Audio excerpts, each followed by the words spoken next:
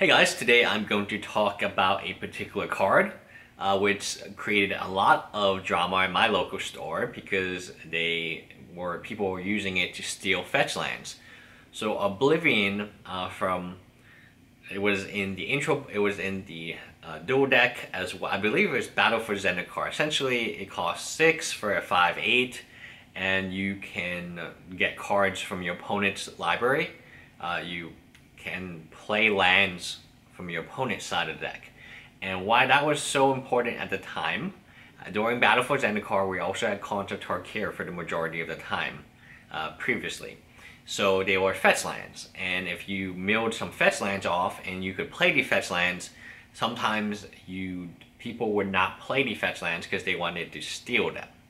And what happened would be after the game, especially at the end games, I had a particular person at my local store who would intentionally lose, and then the last game he would play with would be with someone who is newer, and most likely, and he would steal the lands that the Oblivion Sower would get. And it was very bad, and I don't know why they created a card that allowed you to manipulate your opponent's deck in that manner.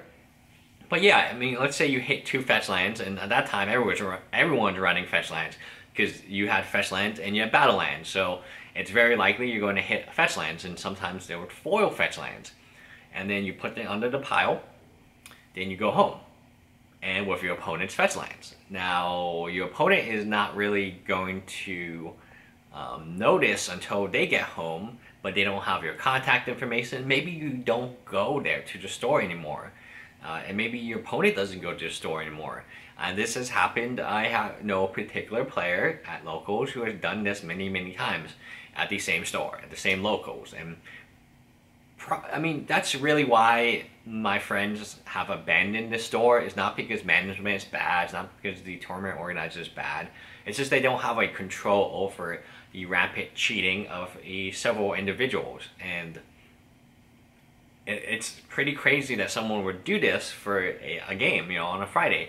And there's no worse feeling than when you go home and you have play sets of fetch lands and you realize, oh, that player I played at the last game, who I don't know his name, I don't know his phone number, and he's only been there that one time, he took my fetch lands. And at the time they were $15 to $20 cards. So if you took 2 of them, you get $15 to $20, you get $40. That's more value than winning the most FNMs.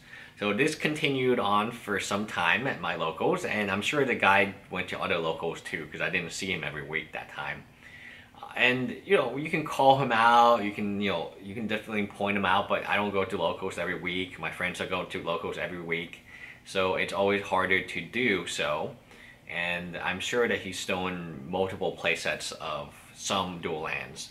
I forget what the most common deck, it might have been Windswept Heath was the most common deck, Bant Company, and Fled the Strand.